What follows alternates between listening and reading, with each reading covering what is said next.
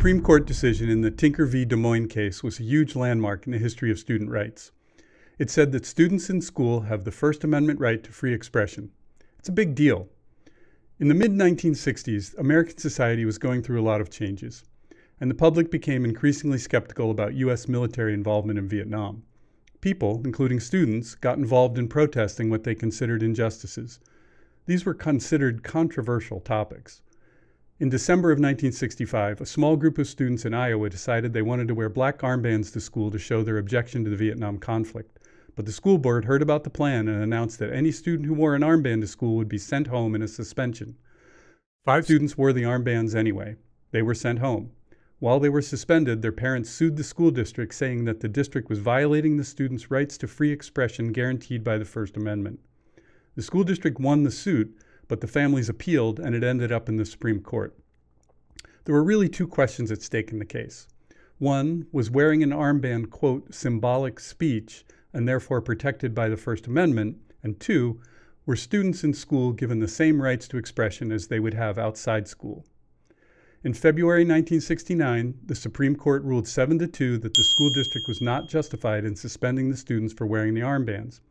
They said the armbands were symbolic speech, and thus wearing them was protected by the First Amendment.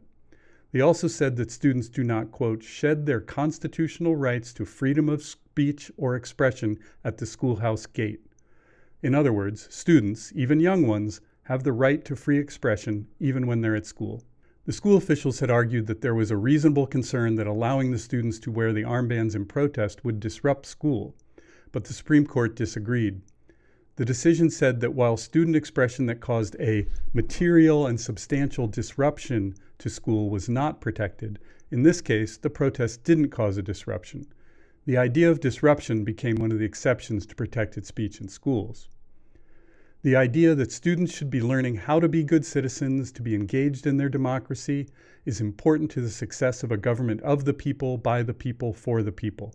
Getting practice with their rights provided by the Constitution and its amendments is part of that. Young people would never again have their right to free expression challenged. Well, sadly, that last part isn't true. While the Tinker case is important, it's not the end of the story. The 1988 Supreme Court decision in the Hazelwood case was sort of a backlash against Tinker. While it didn't exactly reverse the Tinker decision, Hazelwood narrowed a lot of student expression rights. For the Scholastic Press Rights Committee, I'm Trip Robbins.